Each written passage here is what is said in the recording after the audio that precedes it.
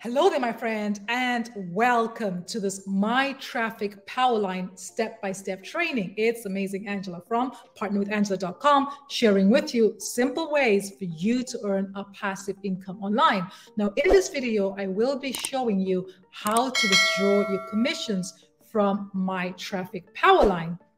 So let's go ahead and share my screen here. First thing is you log into your back office. You'll see the commissions you've earned there. So I'll just refresh this so you can see this in real time.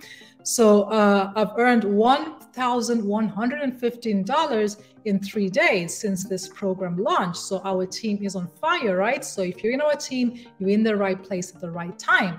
Now, the first thing that you want to do is you want to go over to your profile. You go to your name here, and you go to my profile, and here what you do is you choose which payment methods you want and you fill them out. So PayPal, you put your PayPal email address.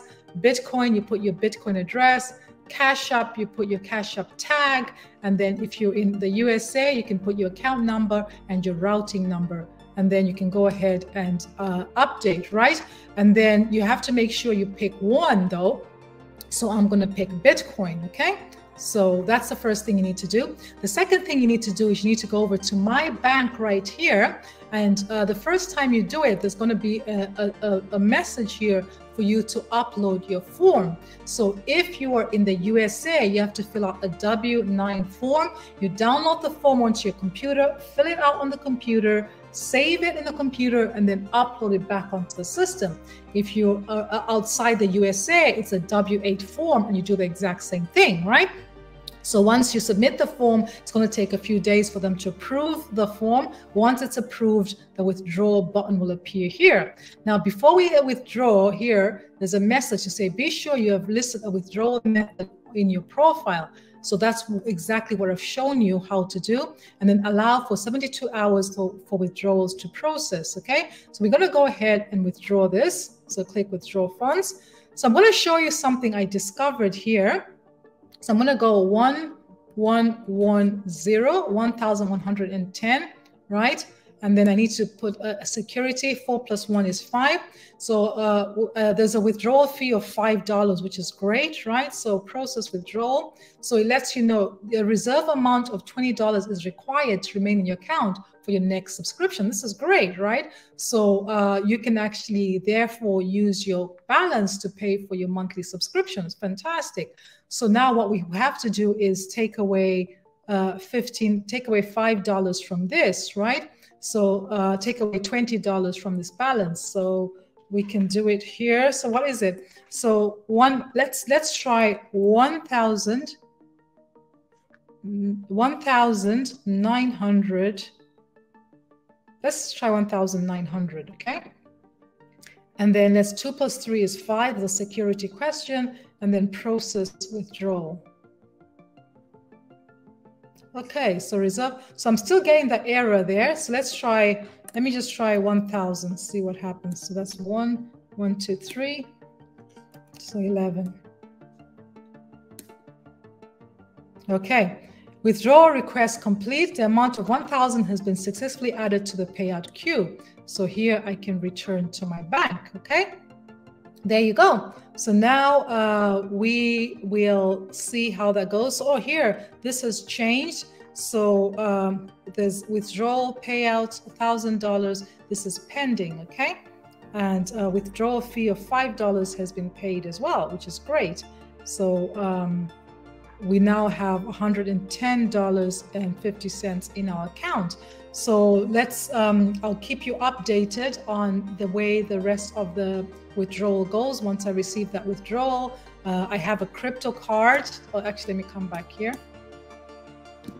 I'll let you know how it goes when the withdrawal comes through. I have a crypto card, so I get the crypto. I can hold the crypto, hodl the crypto, or I can spend it using my crypto card, and so that's there for me. So I will keep you updated, and once I receive the withdrawal, I'll get an email notifying me that the crypto has gone through.